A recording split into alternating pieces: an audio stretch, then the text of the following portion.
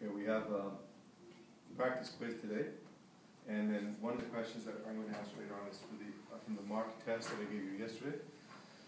This is a calorimetry question, the first one, and the question I ask: a perfectly insulated bucket of water, and I give the density of water and the heat capacity, specific heat capacity of water, holds 13.0 liters at 29 degrees Celsius. A cube of iron, 15 centimeters high, is heated to 193 degrees Celsius and is placed in the water.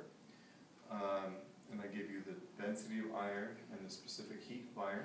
Assuming all of the specific heat capacities remain constant over the temperature range of the experiment, what is the final temperature? So we have to recall the first law of thermodynamics, which states that energy is neither created nor destroyed. So any of the heat that's lost by the hotter object is going to be absorbed by the colder object. In this case, the colder object is the bucket of water. And we say that it's perfectly insulated, so we're going to assume that none of the energy leaks out of the bucket as would happen in a real-world experiment. So we're going to create an artificially perfect experiment. The first step in solving this problem is to find out how much iron we have in grams. So we're going to use the density equation. Density equals mass over volume. We transpose volume to get the mass. Here's the density of iron. Here is the height of the cube. Notice I cubed this value, which means I cubed the number and I cubed the unit. So it's 15 times 15 times 15 because the cube is length times width times height. That gives me the volume of the cube in centimeters cubed. Multiply the volume times the density and you get the mass. So it's a 26 kilogram cube of iron. I did the same thing with water. Found out that using the fact that water has a density of 1, that there's 13 liters of water.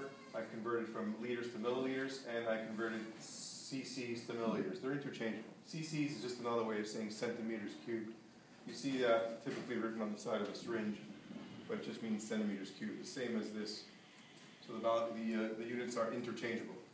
So we have 13,000 grams of water, and we'll set up an equation where we say that the heat lost by the iron is equal to the heat gained by the water. And then we simply replace the Q, which is a symbol of heat flux, with mc delta T, because we recall that Q is equal to mc delta T. So we replace both of those variables, and then we plug in the values of each one of the things that we calculated. The mass of the iron, the heat capacity of the iron, and the temperature change, which now we replace, instead of putting delta T, we put Ti minus Tf here. So we just keep the values positive by putting the bigger number first, and we'll worry about the sign conventions after the problem is over. 193 is the starting temperature of the iron, and it's going to cool down until it reaches the same temperature as the water, which is warming up. So the temperature final of the water ends up being higher than the temperature initial, which is 29. So you notice how I switched those two variables. That's simply to keep it positive, to get positive numbers. It just makes it easier to do the problem if you keep everything positive and then worry about the sign conventions at the end. Over the years I've noticed that when students are asked to keep track of the sign conventions during solving the problem, they end up making mistakes because they end up putting the negative sign in the wrong place. So to remedy that, I prefer that you do the calculation without worrying about the sign conventions until the very end, and then just recall that if something is exothermic, then the sign convention is for it to be negative. Negative heat means the process is exothermic, whereas positive value of Q means the process is endothermic. Better to just remember that fact than to worry about the whole mathematics of it all the way through. Anyway, we do the algebra. We get that Tf is equal to this over that. What we've done is transposed all the variables containing Tf on one side. We've distributed the numbers into the brackets. Everything with Tf was on one side, all the numbers on the other side. Solve for Tf, and we get 58.223. So the final temperature of the water, we're only allowed 3 significant figures, is going to be 58.2 degrees Celsius.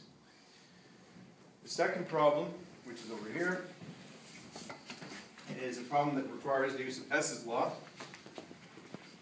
We have 4 equations that are listed, each with their attendant delta H. And here's the delta H of formation of diborane, I think it's called. Diborane trioxide. So we want to find the heat of formation of this substance. Notice heat of formation means the heat that's released or absorbed when something forms from it, the elements that compose it. So the first step is to look at what we need to set up our target equation starting from these four other equations.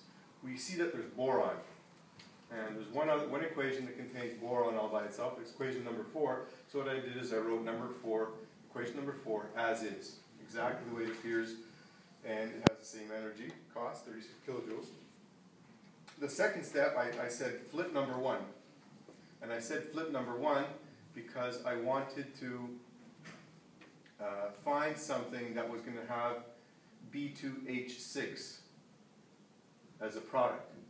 And number 1 has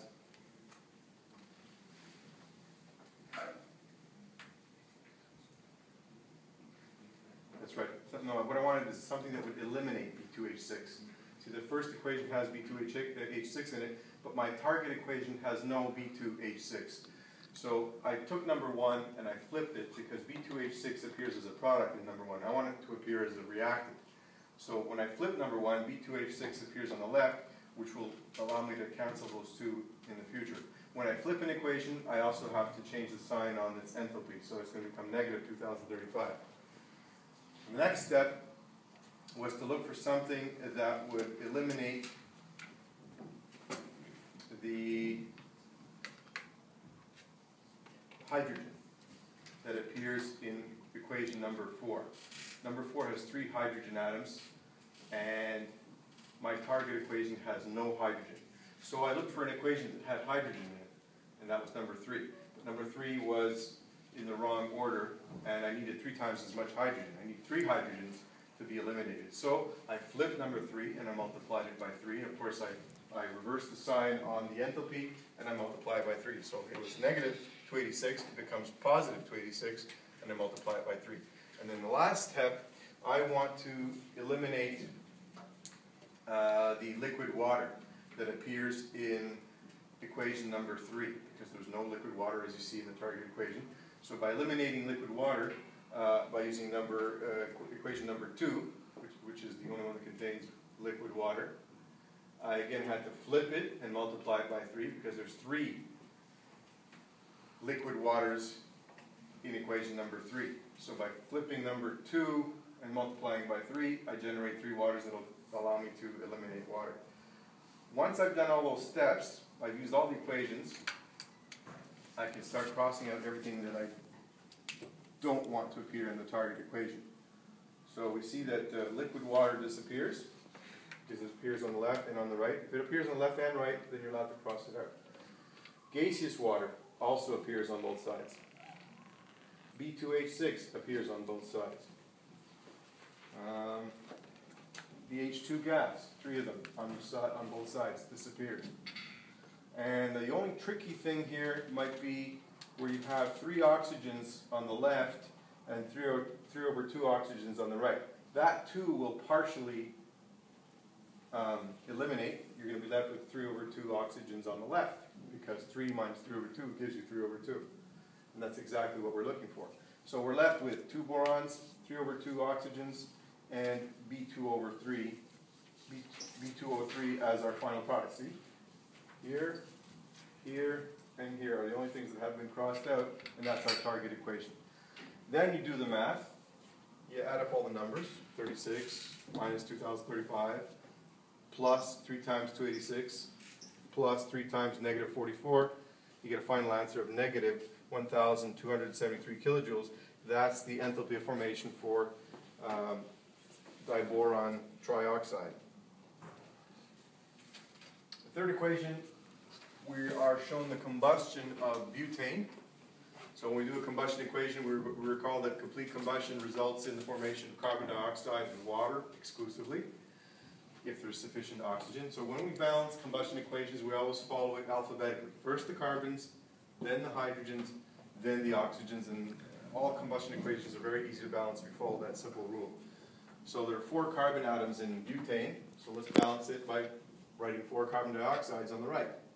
That gives us 4 carbons, so the carbons are balanced now. Butane has 10 hydrogens, so we're going to put 5 waters on the right. Now we worry about balancing oxygen. 5 oxygens plus 8 oxygens gives you 13 oxygens. How do you get 13 oxygens when they come in pairs? 13 over 2, O2 is going to balance the oxygens. We now have a balanced equation. We're told that the heat of combustion of butane, which is the delta H of reaction in this case, is negative 2877 kilojoules per mole of butane burned. You have to be careful when you write kilojoules per mole. And I didn't take my own advice here. Negative 2877 kilojoules per mole of butane burned. If you say just negative 2887 kilojoules per mole, which one are you talking about? Is it the CO2? Is it the water? Well, it's 4 moles of CO2. It's 13 over 2 moles of O2 being used, so you have to be specific. If not, then you have to just say negative 2877 kilojoules, and don't write per mole, unless you already specify the actual chemical that you're talking about. So the question is, what is the delta H of formation of butane as calculated from the data above?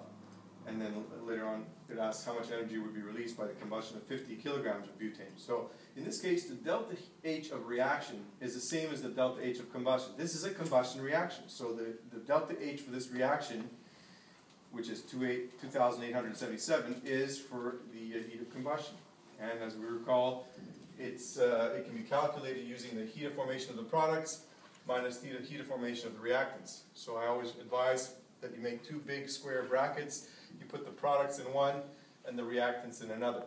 These are the stoichiometric coefficients of the balanced equation. So you see 5 waters. There's the heat of combustion, the heat of formation for water, with a 5 outside. There's the heat of formation for carbon dioxide with a 4, because the stoichiometric coefficient in this balanced equation is 4. X represents the heat of formation of butane, which is what we're trying to find. We don't know the heat of formation of butane. The heat of formation of any element in its standard state is 0, so that's why we have 0 here. Then we just do the math, solve for X. We find out that the heat of formation for butane is negative 125.2 kilojoules per mole of butane formed. Then in the second question, we're asked, if you burn 50 kilograms of butane, how much energy is released? So we convert kilograms to grams. We divide by the molar mass of butane, and we find out there's 860 moles of butane, and then we multiply by the heat of combustion of butane, not the heat of formation. If you multiply by this, you'll get the wrong answer. We have to use this number. So 860 times that gives you negative 2,474 megajoules, which I then reduced into gigajoules by dividing by 1,000. Remember, it's 1,000 megajoules per gigajoule. We're only allowed 3 significant figures as far as I can see.